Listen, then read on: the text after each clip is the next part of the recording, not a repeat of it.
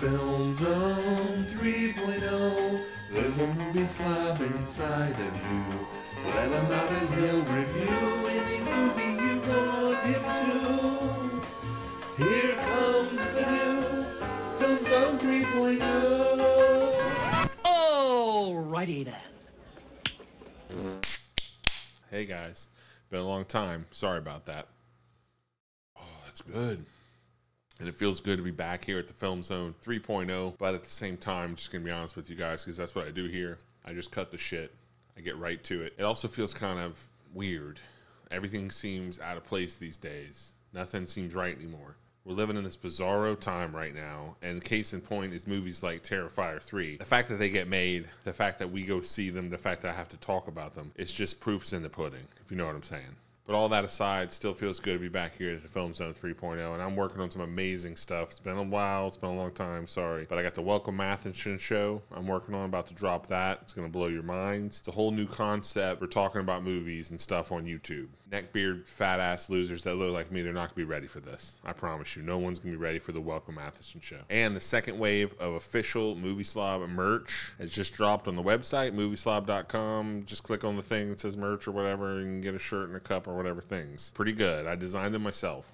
Let's talk about this Terrifier 3 thing, okay? Because we're actually going to talk about this. I'm going to break down, I'm going to give you all my points, my 5 points, why it's bad. And I'm going to break down exactly why it's the worst horror movie of the year, okay? And this is not coming from some fake fat-ass loser horror movie nerd guy. I mean, there ain't no fakeness about this. I've been watching these things since I was a little kid. I got the VHSs. I got all this. I got Terrifier. I got Chopping Mall. I got millions of dollars probably worth of VHS crap that I've been collecting for a long time. It's just collecting dust, and it's eventually going to be in a fucking landfill. And at the end of the day, Terrifier 3 is not really a horror movie in so much as it's a tragedy about the fall of movies and people and cinema in America and appreciation and all that good stuff. There's a bigger picture problem sort of thing with clowns and stuff, and I'm going to get into it for real. Terrifier 3, okay? I hate to break this to you guys or the people that made this movie, but the clowns aren't scary anymore. That officially died in 2017 when they made that piece of shit It Clown remake thing. It doesn't matter how gory you make the movie and chopping up little kids and stuff. We've seen it all. Especially kids these days, they're not afraid of horror movies anymore. So basically, horror movies used to be made for little kids, for teenagers. That's who the target audience was, right?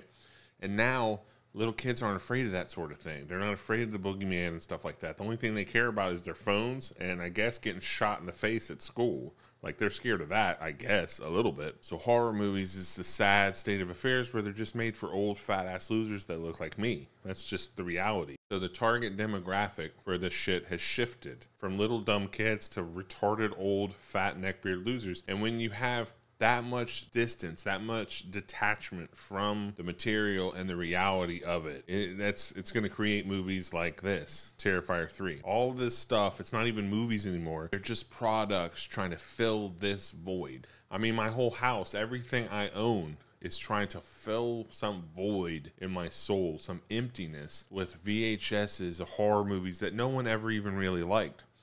Little kids don't know what clowns are. Like, they don't have any frame of reference for the world of movie stuff that we live in anymore. It's all irrelevant. You know what I mean? So maybe we should just start making CGI, Mario, Roblox stuff, because they have no idea what any of this shit's about. But I'm talking about broken promises and the bizarro world that we're living in now. You see, you guys don't understand, right? You guys don't know about racism like I do. I saw it harder and deeper than other people did. Even blacks that I grew up with here in Mississippi. The black people, they got racism when they were out and about, when they left their house, when they went into public, when they tried to do white people things and stuff. So that they only caught racism like half the time, because the other half the time they're in their houses hiding. And I was a victim of racism more than them because I caught it 100% of the time. I saw it and felt it at all times because it was in my house and everywhere that I went. You see what I mean? So people don't really know about that racism stuff like I do. And the whole bizarro fucking broken promises thing is that I was raised, my dad, his grandpa, my uncle, they were all in the Klan, the Ku Klux Klan. And I was raised promised that there was going to be a civil war, a second civil war between the blacks and the whites. It was coming. My whole life, people have been telling me that this war was coming. It just never happened. Never came. There was no war. So they're full of shit. And now the same people that have been lying to me for 40 years about how this war was coming, now they're saying another one's coming, but it's going to be a little different. And speaking of Bizarro World, this new Civil War, I can't even wrap my mind around it. It's not the whites versus the blacks. Now they're saying the Civil War is going to be retarded people versus slightly less retarded people. I don't know what planet I'm living on anymore. Yeah, I know. They made a movie out of this last year called Civil War. Did you see that? I saw about 20 minutes of it, then I walked out because it was fucking horrible. I got a text message on my phone saying that the pimento cheese spicy chicken sandwich is back at Chick-fil-A. So I got the fuck out of there. And just between you and me, personally, this is my personal opinion. Okay, what do I know? I've only seen 40,000 movies. I've got 10,000 in my house right now. My personal opinion is the only thing worse than a shitty horror movie is a shitty Christmas horror movie. Because Christmas ruins everything. You guys want to hear a little good news, bad news before I get even deeper? We're going hard on this Terrifier 3 bullshit movie thing. Is my mom got me a little early Christmas present, which is baby dick condoms.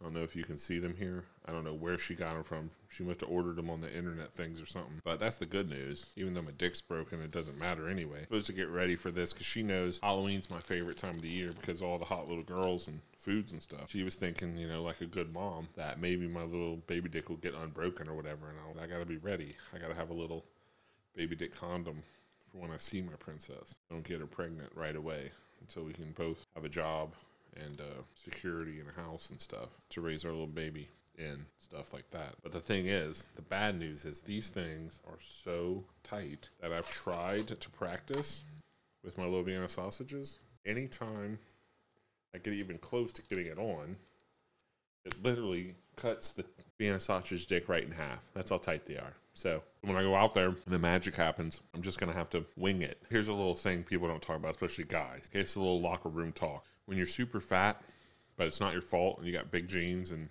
big bones and big problems like that, it gives off the appearance that you're unhealthy. Even doctors think, they run your numbers and tests and things, and they think you're unhealthy. Even though I'm super healthy and I eat really good and I diet and exercise and all that stuff. And that sort of fake unhealthiness trickles down to your little baby dick. And even back then when I could get hard, a decade or so ago, my window of opportunity was only a few seconds. Just blink and it's gone. It just goes back to being smaller than this. So even if I was healthier, right, I don't know if I could overcome the psychological damage that's been done of the last 30 years of thinking I was unhealthy because I was big gene, big boned, and having all this extra fat on me, which stopped me from getting long hard-ons. Can't overcome that. So even if, let's say, hypothetically, my Star Wars diet does work, I lose all this weight, I get in super shape, and I'm ripped like Tiger Woods or LeBron James or something, I don't think I'll be able to get over the psychological damage done to my baby dick. And there's definitely not going to be enough time for me to put on that little baby condom on my little dick, so it's just all pointless. So long story short, I'm not going to be able to practice safe sex. I just got to find my princess who will be willing to wait patiently for me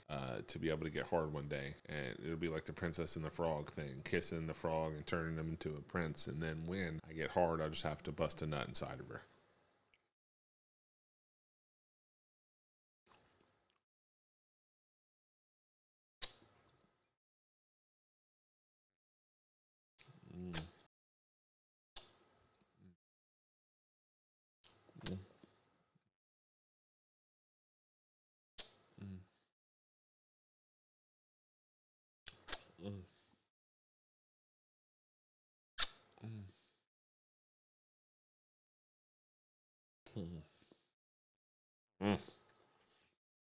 Tell you something about Terrifier 3 and why I fucking hated this movie so much.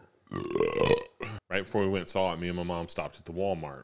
We're gonna load up on Halloween candies. And we get in there, and this is the first time this has happened in a long time. You know, I had to wheel my fat ass mom in there. I was trying to get her one of those go-kart things, automated cart things for fat people. And I usually get one too. I've been riding dirty lately. But if I see a really fat person or someone that's crippled or whatever, I'll get up, believe it or not, and let them have the automatic one, and I'll use the normal cripple wheelchair, the one you have to physically move the arm, even though my doctor said that's dangerous and I might exert myself too much. I've been having breathing problems and all this stuff. Long story short, we go to Walmart, put my fat ass mom in. She gets one of the automatic go-kart things. They only had one though, so the only other option was a regular crippled retarded wheelchair, which I got into. Unfortunately though, the night before I stayed up all night with my brother playing Guitar Hero, so my arms were really weak.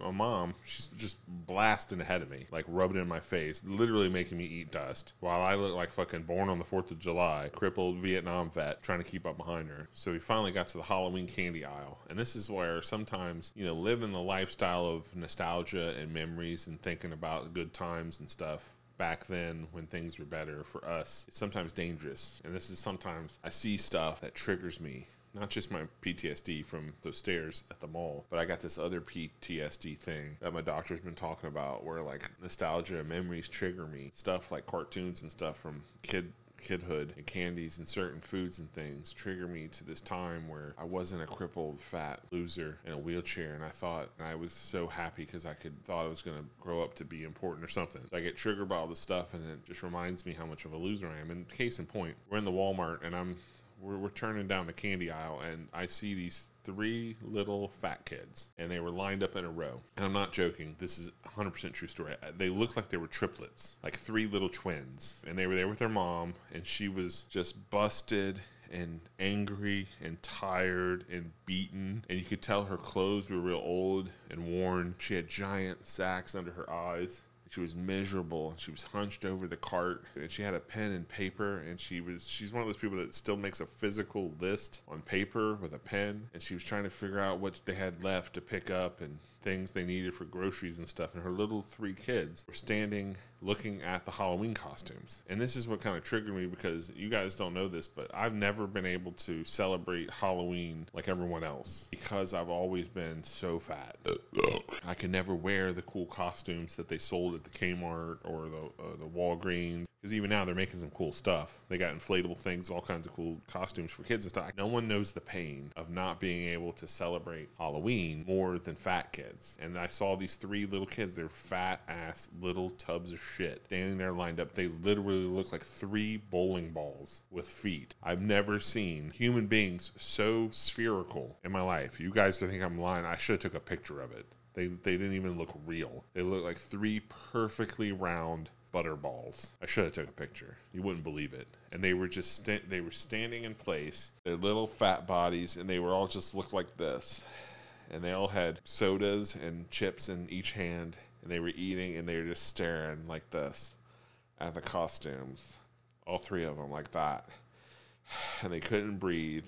And they had, you can't see because of my beard, but they all had double chins and tits, and they were perfectly round, and they were just sitting there stuffing their faces and eating and just sad, just looking at the costumes and dreaming about the things they wish they could be. And that really hit home, struck a chord with me. It was the saddest thing I'd ever seen, because those kids are fucked. You know what I mean? They are fucked. And I don't care what anybody says. Nobody knows that pain of being that little fat kid who can't even dream of being something, because you're on a day-to-day basis, you are face-to-face with the reality in the mirror or at the Walmart or being bullied by your fellow classmates that you are worthless, that you are a fat bowling ball, perfectly spherical tub of shit that will never amount to anything. And these costumes in front of you, none of them will fit your fat, disgusting ass. So these little kids, all of them were just sitting there eating, staring at the costumes and looking at the pictures on the costumes of these perfect little beautiful skinny children having the times of their life. And it's not even these little fat kids' fault. Sometimes it is. Some kids are just greedy. They eat too much, period. They're lazy. You know what I mean? I saw in those kids what I saw in me, what I see in me, and saw when I used to see myself and stuff and think about me when I was younger. I saw me in them, and I saw the big genes, the big bones, and the parents that forced them and me to eat the way that I do and to become the way that I am. It just broke my heart. I was standing there just shocked looking at this, thinking about all of these experienced things, and it hit my PTSD. And I went to tell my mom. It's like I'm having some kind of PTSD attack, panic thing. I need my medicine. She said, "Sorry, baby, I don't have your medicine." And I said, "Well, get me some fucking M&Ms quick." And she went to the M&Ms, the little Halloween M&Ms. She broke open a big bag of them, and I started stuffing my face, thinking about all this trauma stuff and PTSD things and fat kids and stuff. And it's just, you never know. Life is cruel a lot of times, all the time when you're fat, when you're a fat-ass loser. And that hurt. And then, you won't believe this, I'm coming back down from the M&Ms, And this fucking soccer mom comes flying down the aisle. She's chasing after her kid, and he looks like Dennis the Menace, like for real. Like a little blonde kid, and he's just running up and down the aisle, taking things off the shelf and breaking them on the ground and laughing like a fucking goblin. And he's throwing stuff in the air, and all I hear is the mom running behind him. Really happened today. The mom's running behind him going, "Maverick, Maverick, Maverick," and like a half-hearted, like she wasn't really mad. She was like excited. It was really bizarre. And she kept screaming his name, which was Maverick. And then this kid's like 2 or 3, like a little brat. She came and stopped next to us, like half out of breath, screaming down the aisle, "Maverick, get back here, you little devil," like that, screaming Maverick. And she stopped and looked at us, and she's like, "What am I gonna do with that Maverick?" And right then, this has not happened in a long time to me. I'm dealing with all this PTSD stuff, all these emotions and nostalgia things, and crap hitting me, and M&Ms, they weren't that good. I wish she would have opened that. The peanut one. She got the regular, that's okay. But I'm dealing with all this stuff. And I look up at this woman, this beautiful, perfect, blonde woman. Young, obviously has money. Her little Aryan, blonde, devil child running down the aisles. The look on her face, which was something like out of a horror movie to me. This is my personal opinion, the way I see things. All of that. And then I panned over and looked at the other family. The mom hanging on for dear life to the basket, trying to make ends of her sandwich meat things end and stuff. And her fat kid standing there basically in a puddle of tears and Mountain Dew, looking at these costumes they'll never be able to fit in. When I saw all this, and especially this fucking woman looking at me with this horror movie smile as she shouted for her son Maverick, I got this feeling that I haven't had in a long time, and I'm not proud of it, and I don't condone it, but it's for the first time in a long time I actually thought about killing this woman, a person. Everyone thinks about killing people, but this one I was very close to doing it. I was thinking about it harder than I had in a long time. I was standing there thinking about choking this woman to death with my bare hands, just so I could wipe that look off of her face. And I wanted to do it in front of her son, Maverick. I wanted him to watch, and I wanted him to never forget it. This is what was playing out in my mind. And deep down, I just wanted that poor fat woman with the fat kids to be proud of me.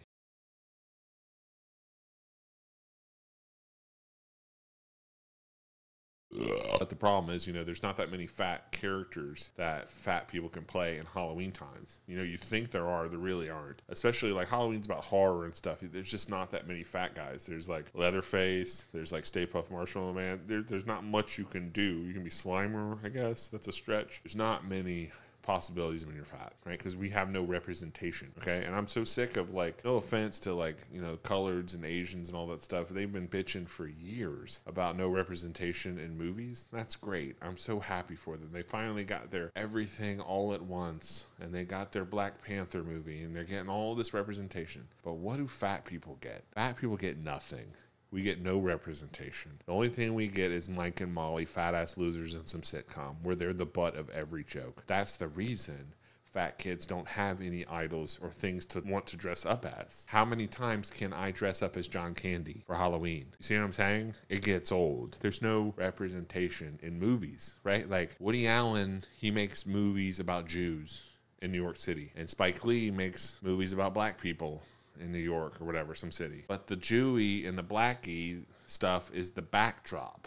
It's the flavor of the movie. They're actually about like dramas and comedies and romances. All these things have stuff happening in them, aside from the people being Jewish or black or whatever. So where is our equivalent? Where is our fat Spike Lee or fat Woody Allen? There's no one just making movies about fat people. And I think I'm onto something here. And I'm not talking about this fake fat pride thing, dancing in the streets, saying about how great it is to be a fucking hog. That's not what I'm talking about. I'm talking about normal fat people struggling. Where's our rom-coms? Where's our comic book movies? You know what I mean? We need some representation in film. And give these little fat ass tubs of shit kids a chance to want to be something better than what they are. What was I talking about? Terrifier 3. Horrible, horrible killer clown movie. And the horrible reality is Terrifier 3 is just a byproduct of the times we're living in. It's all nostalgia, cash grab, fake bullshit stuff. And there's this huge gap, generational gap in understanding and references and things. We don't even know what we're doing anymore. They're making fucking Frankenstein type movies now. So if you think the kids are confused about sexuality and all this sort of thing, you should watch a movie with them. Those are just as confusing. This all builds to Terrifier 3 and what I've been talking about. Watching Terrifier 3 is just like being in real life. You know what I mean? There is no escapism anymore. My brother asked me why they don't make movies like The Naked Gun anymore. It's because real life is The Naked Gun. You know what I mean? We are living in the upside down Stranger Thing times. There's an uneasiness now about the world and my perception of it. Everything feels off. Everything feels wrong. But after seeing Terrifier 3, I had this epiphany thing that dawned on me, which is everything is supposed to feel wrong. Because if it didn't feel wrong, we'd all want to live forever, like some fucking stupid vampire assholes. Each year, the uneasiness of life grows stronger and stronger in all of us, especially as old people. And that's because death is right around the corner for a lot of us. And this uneasiness that we're feeling is God's way of ushering us in to the next chapter. It's really hard for a lot of old people like me and fat ass loser neckbeards that look like me to understand that life changes. Life moves on without our say. It doesn't matter how hard you tweet or how much crap you buy to try to fill this void. Life keeps moving, and there's like a beauty in understanding that. It sucks for us because we are us. That doesn't give us the right to rain on the parades of little retarded kids. They can never understand what we've been through, and we can never understand what they're going through. We live in two different realms. The generational differences between us and them is as complex as the differences between fish and humans. But I don't walk around trying to pick the brains and figure out what fish think, because that's fucking retarded. So we should just leave these little fish alone. I'm just as guilty as the next guy of, preaching the same bullshit most of my life. Things were better back when we had video stores and Blockbuster, and I know it wasn't. It was better for us because that was us. It's nonsensical to think that things that affect us could affect them the same way. It's just not a thing. Let these little kids zombie out on their cell phones and on their TikTok and all that crap, and let them watch their terrible, horrible, soulless, pointless fucking void of a movie that is Terrifier 3. If you like killer clowns that are probably from outer space, go watch that movie. What kids these days like, that's their journey. And sadly, ours is coming to an end. My history is as shallow as the grave I'm going to be buried in. My history is as pointless as the VHS movies I hoard. Just think about this. The absurdity of my reality in that I know more about Teenage Mutant Ninja Turtles than I do any historical figures. People that did real awesome shit and affected the world. I know more about Jason Voorhees than I do my own mother. I am trash, and my generation is trash. Knowing that is half the battle. And I see you, death. I see you hiding in all this uneasiness. I see you. And I'm ready. I'm ready for you to come and take me. Because I'm not scared anymore. I'm not afraid. Take out the papers and the trash.